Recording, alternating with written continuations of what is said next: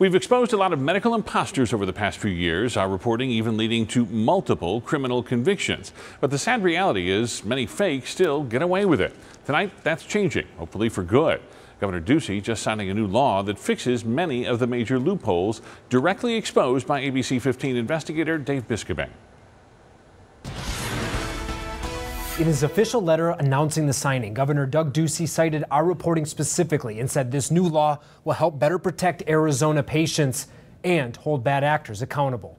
We run a legitimate place here, that's it. Imposter doctors. Hi, my name's Dave. Fake nurses. The Air Force says you've never completed any anesthesia program. Even a bogus dentist anesthesiologist. Our investigation exposed every year dozens of imposters slip through the cracks. What are you complaining about? Why are you calling if there's nothing wrong? The complaints come in, but no one holds them accountable. No one warns the public. Our reporting shocked Representative Nancy Bartow. She introduced House Bill 2118.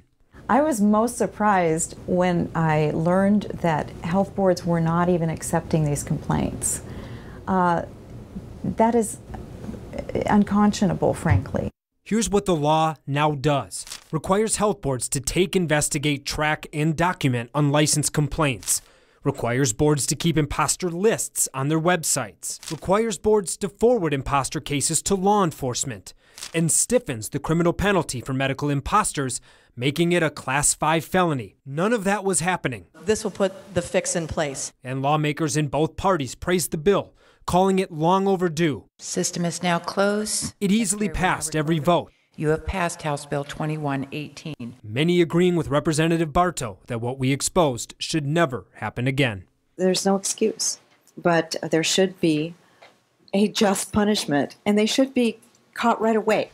Now, the governor also said he still believes more can be done, so he's ordered a full accounting from the health boards of how they deal with unlicensed activity. I'm investigator Dave Biscobing, ABC 15, Arizona.